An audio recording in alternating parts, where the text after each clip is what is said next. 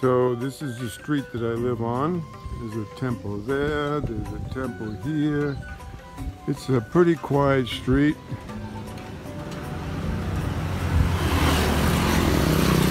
Just a couple of bikes every once in a while. This is where I buy the gas for the stove.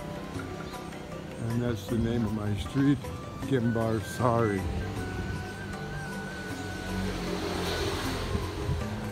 So just scoot down here.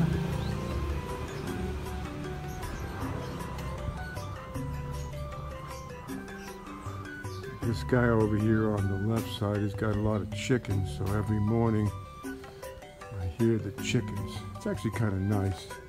It's one of my neighbors.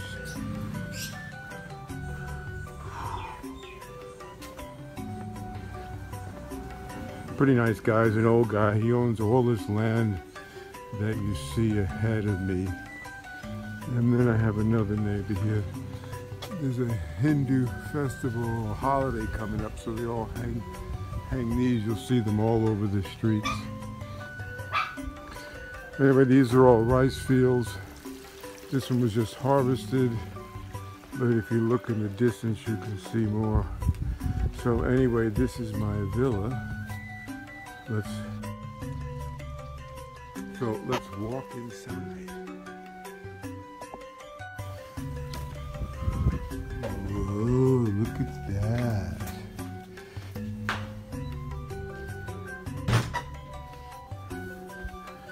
So, here's the kitchen. There's one bedroom, two bedrooms. This blue stuff is up on the wall here because they're doing some work on the other side, and that stops. Here's the other bedroom.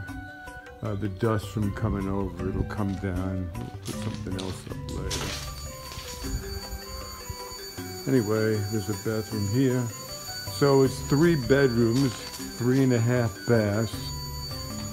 And I made a laundry room here. I bought a washing machine. So we've got a nice laundry room, which most people don't have a washing machine. And that's where I keep all the pool tools and some extra cushions and stuff. And that's just between these 2 bedrooms. And that's it. There's a church right there. It's a Catholic church, and they sing every Sunday, so that's nice. And that's about it. Not too shabby. Beautiful roofs. The weather's great. I mean, look at the sky. It's freaking amazing. There's one kite. Usually, the one day I counted 200 kites out here. Anyway, that's life in Bali.